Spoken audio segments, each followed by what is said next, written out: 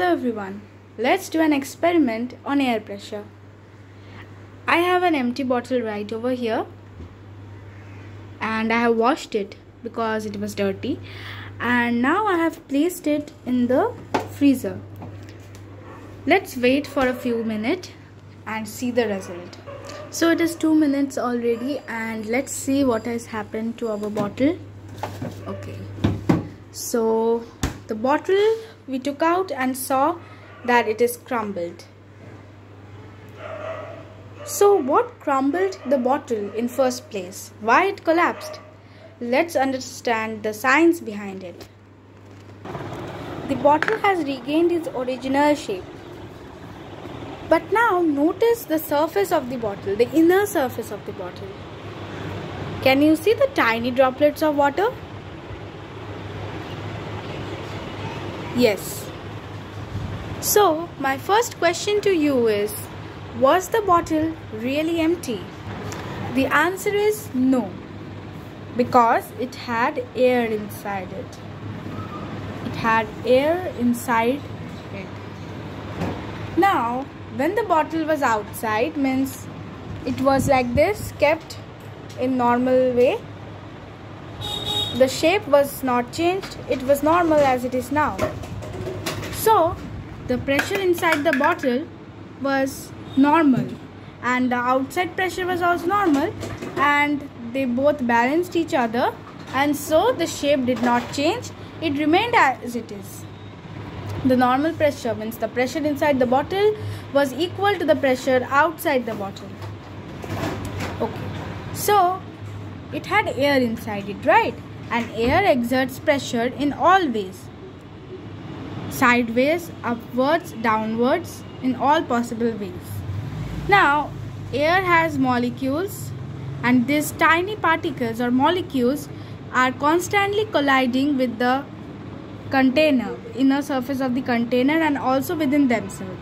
So this constant collision between the molecules and the vessel is taking place, and this is the pressure, the air pressure. So air exerts pressure due to the collision of molecules of air.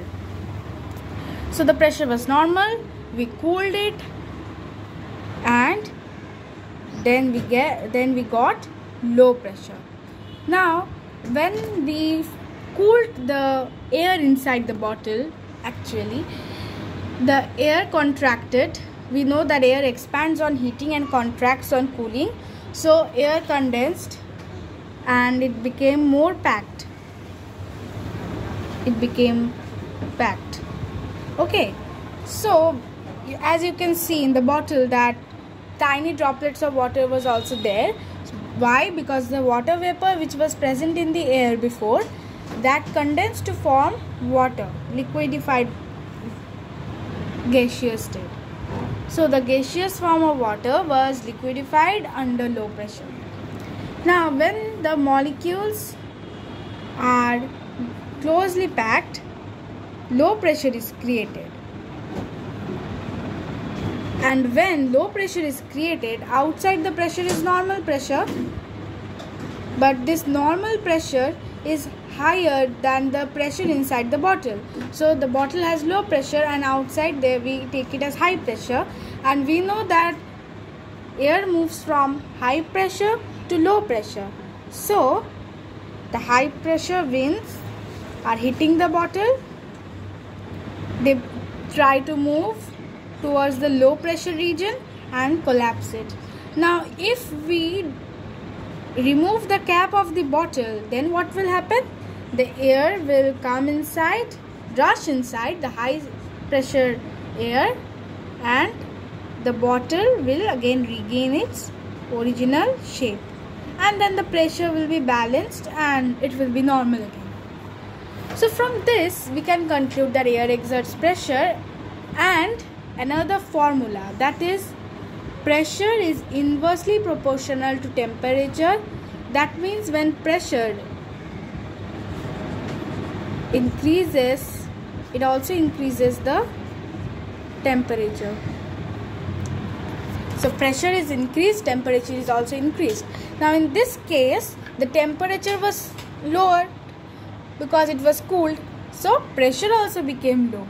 As temperature was low, pressure also became low, and when it came outside, outside was hotter than the bottle, so there was high pressure, and high pressure winds attacked the bottle and it collapsed the bottle.